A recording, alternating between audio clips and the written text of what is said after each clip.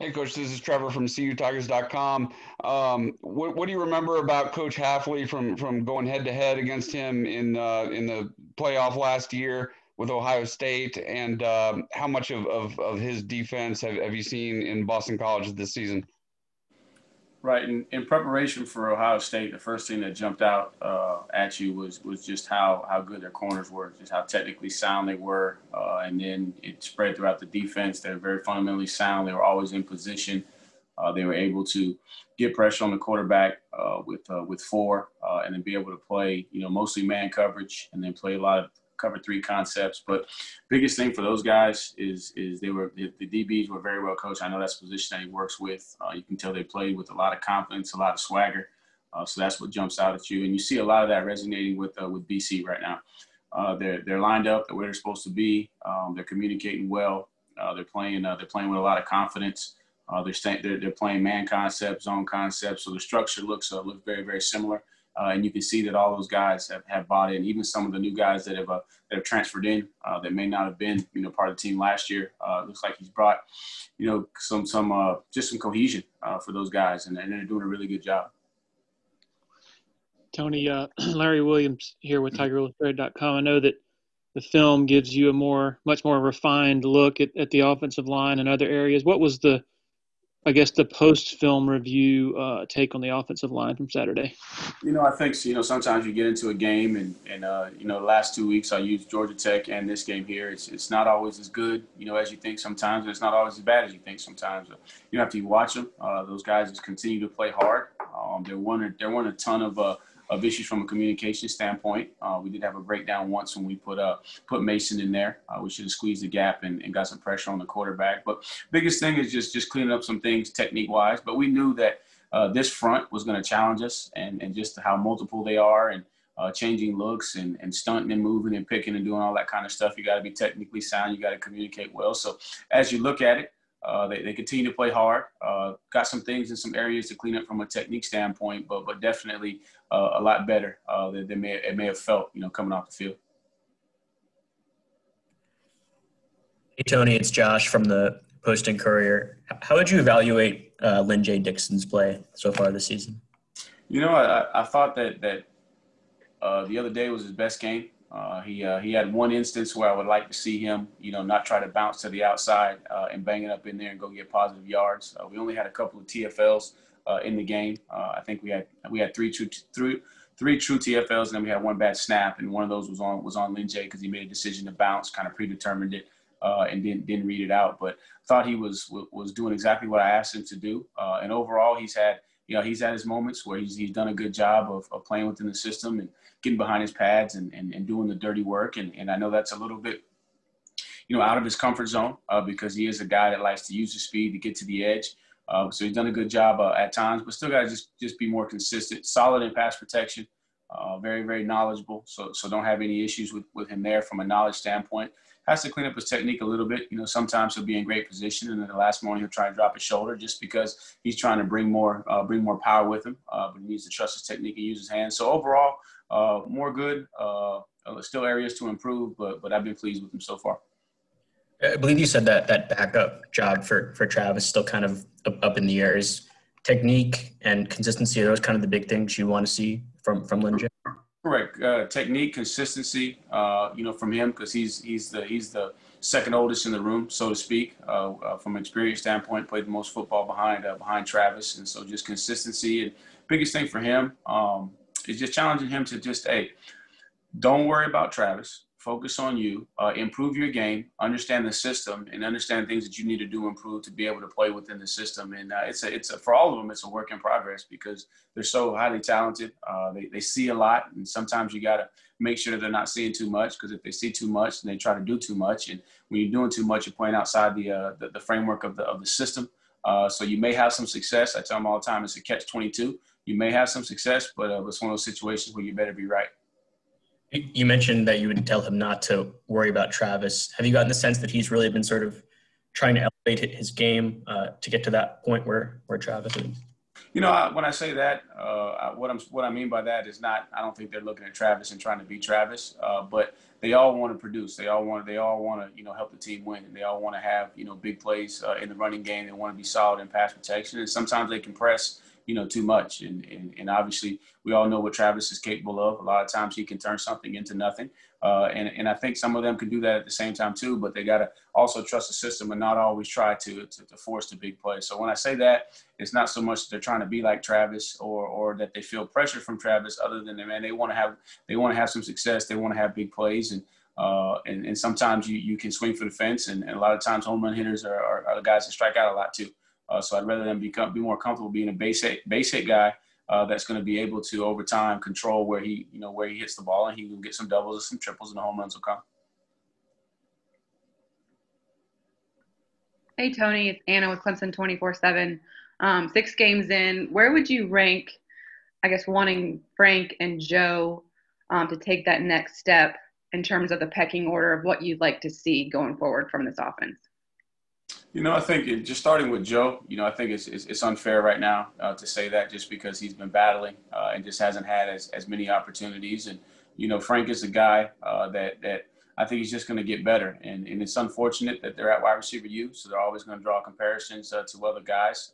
But at the same time, too, as a coach, sometimes you just have to meet them where they are. And so don't really have, a set expectation of where they are. We know the areas where they got to improve, and we just got to keep pushing, those guys in that right direction, and they'll respond and they'll continue to improve. And, as they improve, then they'll be able to be more productive. But it's hard to say, I would like for them to be here because the circumstances are different. It's both of them were out for a little bit in fall camp. That put him back because they were in a protocol situation. And then Joe's battling his deal. And I thought that he looked the best that he's looked in a while the other day. And Frank is just continuing to figure out, how to play. There's a lot of things too, as a young guy, when you're a backup that you may not have experience with. And when you become a starter, the games move a little bit faster. There's a lot more things that you're experiencing. So, pleased with both of them, but still going to push those guys to continue to improve in every aspect of their game. Hey, Coach, it's Trevor again. BC is top 10 nationally in takeaways. Seems like every other week you're playing a team like that. But, surprisingly, Trevor has had the interceptions in the last 2 games. I know on Saturday was a little bit of bad luck. But Travis has put the ball on the ground in the last 2 games. Ball security is obviously always something that you emphasize. But is that one of the things you're really looking at this week to improve on? I wouldn't say that just because, BC is top 10 in turnover margin. It's more a function of us and focusing on the details, day in and day out, and understand the importance of taking care of the ball. And obviously the one at Georgia Tech was a bad decision by Trevor. And then he came right back, and I think he completed a bunch of passes in a row. So he overcame that. The one the other day, he's trying to make a ball play. It was a good call. He read it right. He was trying to throw a little back shoulder to Amari, and he just slightly was off a little bit. So definitely not going to, create something bigger than what it is. And then Travis right there is something that we always talk about, but a lot of times it doesn't come up in a game until it's a catastrophe. And what happened there is he was in a situation, he was trying to cut it back, and he didn't expect Jackson to be there. He sees his own color. He relaxes a little bit. Boom, there's a collision, balls on the ground. So we'll address that, but we're going to put the same level of emphasis on ball security as we always do, and continue to do our part of taking care of the ball, and just work through the fundamentals there and stress it, but not going to make it a bigger issue than what it is. Hey, Tony, it's Anna again. I know you said after the game you wouldn't question Trevor's decision-making kind of in the RPO and when to hand it off. Any instances, though, that stuck out in film where you thought he could have? Right. Now looking back at it, there was one that could have been an either or, and he took a chance. There was a 2nd and 2, and we had an RPO there, and could have handed the ball off, but he'd been having success, and up to that point, and for the rest of the game, I thought all the other decisions were really good. That'd probably be the only one where you say, hey, in this situation right here, with this look, if it's that gray area, if it's that great, just go ahead and hand it off, and we'll be good to go. But other than that, I thought he did a really good job. And in the run game, that's what sometimes people don't realize when you're built like we're built. You can sit there and try and force the run, but Syracuse was committed to stopping the run with all their run stopping twists inside, and then they were going to try and get an extra guy to the box. So you have to take those outlet runs. And, you know, a lot of times, you know, people want to see the ball in Travis's hands, but at the same time, too, in fairness to Travis, if they're going to load the box or have guys, an unblocked guy there, then we need to have the outlet screens, and it loosens us up. And then as we go, you see that we're able to start hitting those 8, 7, 6, 5-yard gains a pop. Tony, this is Matt with the State. Did Syracuse do anything up front or schematically different against you guys than they had been showing on film some of the previous weeks? You know, they had a couple of alignments that were a little bit different, but I think what they did a much better job this week of just staying disciplined in their gap assignments. As I said before, you know, going into it, you know, those guys they're going to challenge you in the run game, but I think a lot of times what happened in the past is they get out of a gap and then the back would find it. I thought they did a better job of still bringing those twists, but their D linemen not looping too far, not getting out of gaps, and not creating those big running lanes. And then also too, I think it's a function of us taking, you know, outlet screens out on the perimeter because they had that one extra coming. And if we hand that off, there were some plays that would really crease. But it's just that's just how we're built, and you live with it and you move on. And so, kind of following up on Anna, are there some instances in RPOs where the look says to pass, but maybe if you would have handed it off, like there were holes? Is that kind of no doubt? You know, no doubt. There's going to be instances like that, but you can't sit there and overanalyze it. Then you're gonna paralyze the quarterback, and then now he's going to start questioning his decision, and then now you're going to be sitting there playing slow, either or. No, you say, okay, these are the parameters for the look, and you know, if this guy is halfway in between, let's say the receiver and the box, he's probably a box fitter. By the time we hand the ball off at 5.5 yards deep, he can roll into and be unblocked and tackle us before we get going. So yes, you're gonna throw the ball out there. But then there were some times too, if he's a step late and you hand the ball off, then you're gonna crease. So there's definitely gonna be situations where you see the looks telling you to pass it, and then you're gonna look back at the film and say, hey, that was blocked about as good as it could be blocked. We probably would have had a good positive game, but that's the RPO world. You know, you can't tell the quarterback, you know, to second guess every look. He's got to get out there and play, trust what he's been coached to do, and then you got to do a good job of. And what I think the positive is you look at the balls that we threw out there, man. We had some 10, 15-yard gains, you know, with the ball being thrown behind the line of scrimmage. So the guys on the perimeter are doing a good job of understanding what their responsibility is running with the football, and then more importantly, how we need to block things on the perimeter. Hey, Tony, this is Grace Rayner with The Athletic. Can you kind of walk us through how you guys discovered Joe on the recruiting trail and what that process was like? Yeah, so it was very interesting because down there in the state of Florida, you know, there's a lot of, you know, obviously it's a well-populated area, so there's all kind of public schools, all kind of private schools throughout that Tampa area. And so we got a tip, just some videos sent in on a guy that moved down from Canada.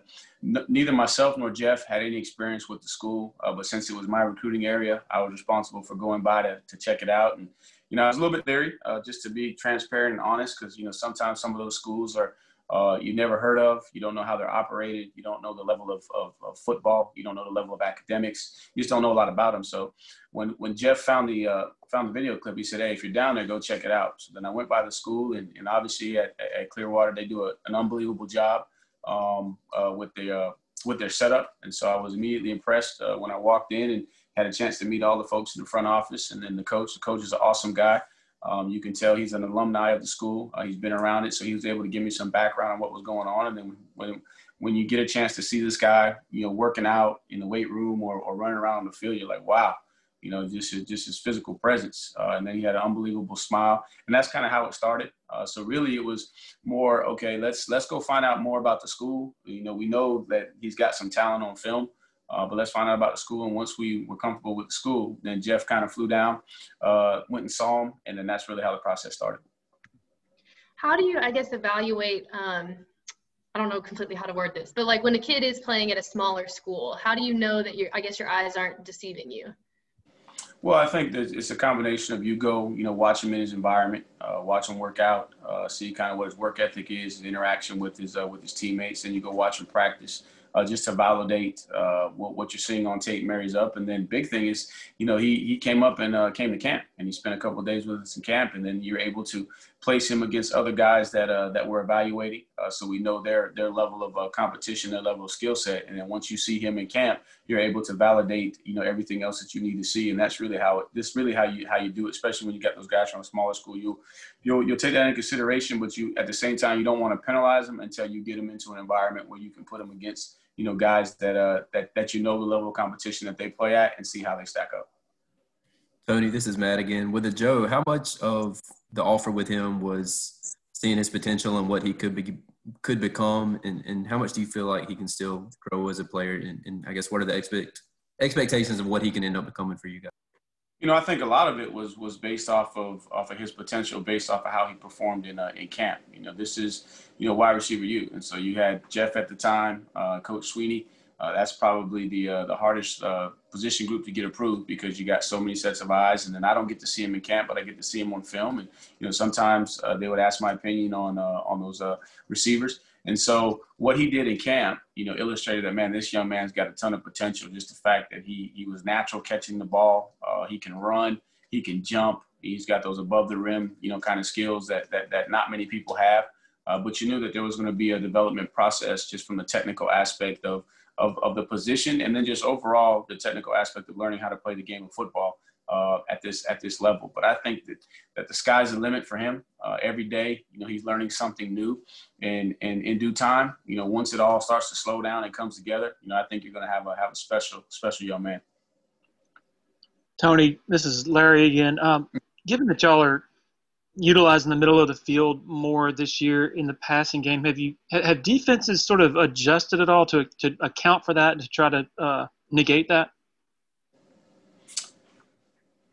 It's hard to say because they were switching it up. Defenses switch it up, and we got to try and match up the calls. And the way we want to attack is we want to try and give us the best option based off of coverage. So if it's a too high look, we got an answer for a too high. If it's a one high look, we got an answer to attack the weaknesses in the defenses. So I don't know if they're compensating yet. I think they're still playing their defense, staying true to themselves. We're just, going through our progressions, and as we build our concept, especially in our third down situations, we're trying to attack the whole field and use our personnel to create matchups. I guess the reason that popped into my mind was on the pick six, Trevor. It looked like he made a bad throw, but he actually said after the game that he saw the safety sitting on top of it in front of Amari, and he was trying to throw a back shoulder throw. So the right throw was probably a back shoulder just too far.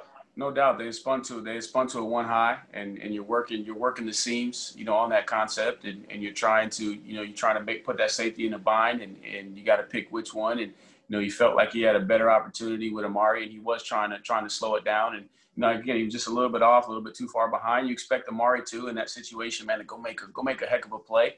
And again, the thing for the defender is like he was kind of out of position. The guy who picked off the ball and the mistake on our part with the throw and the mishandling of the ball and not catching it, man, it pops right into his hands. So definitely made the right read.